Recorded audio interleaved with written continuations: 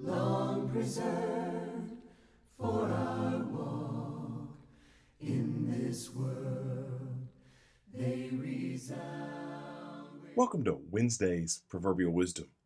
I am so glad that we get to spend this time together, whether it's in the morning, in the middle of the day, or in the evening, that you and I can have a short Bible study, devotional thought together to begin, to keep our day going, or to end our day. I'm glad that we are able to do this. I'm glad you allow me into your home, into your car, into your office, wherever it is that we spend this time together. Go ahead and open to Proverbs chapter 14. Proverbs chapter 14. And as we have been doing for the last couple of days or a few days, we're going to be looking at just a few verses. We're going to be looking from verses 19 through verse 22. As we look at these 3 verses or so, 4 verses, it's a group of verses that really I think has one simple message that's well in verse 21. But let's go back to verse 19. The evil bow down before the good, the wicked at the gates of the righteous.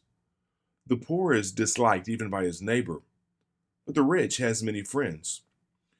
Whoever despises his neighbor is a sinner, but blessed is he who is generous with the poor. Do they not go astray who devise evil?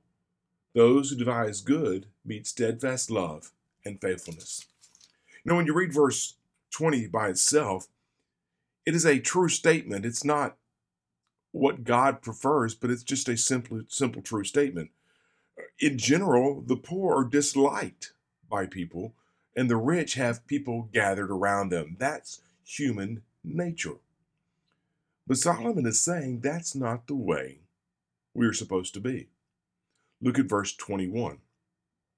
Whoever despises his neighbor is a sinner, but blessed is he who is generous with the poor. Those who devise good meet steadfast love and faithfulness. He's saying we need to be the person that is not like the world.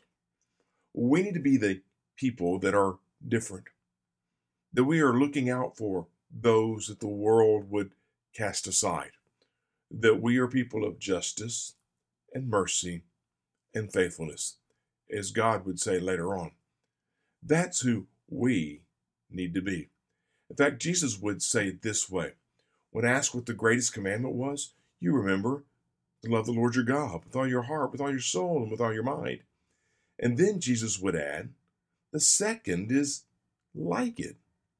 Love your neighbor as yourself.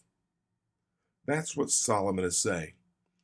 If we're going to be people of wisdom, if we're going to be people of discernment, of prudence, of righteousness, then we're not going to be like the world and despise the outcast and despise the poor. But we're going to be those that throw our arms around them, that bear them up, that do what we can do as an individual and collectively to help those in need. Let's close our time together with prayer. Dear God, we thank you so much for the blessings that you give us. Father, we thank you for our love that we have from you. And Father, we express our love back to you. Father, we thank you for your care for us. And Father, may we show that care to those around us.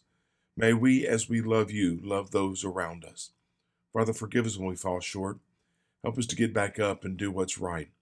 Thank you for your grace, your forgiveness is in Christ. And it's in Jesus' name we pray. Amen. Thank you again for joining us for Proverbial Wisdom. I look forward to these. I hope you are as well. Until the next time we're together, my prayer is, as always, that God will bless your day.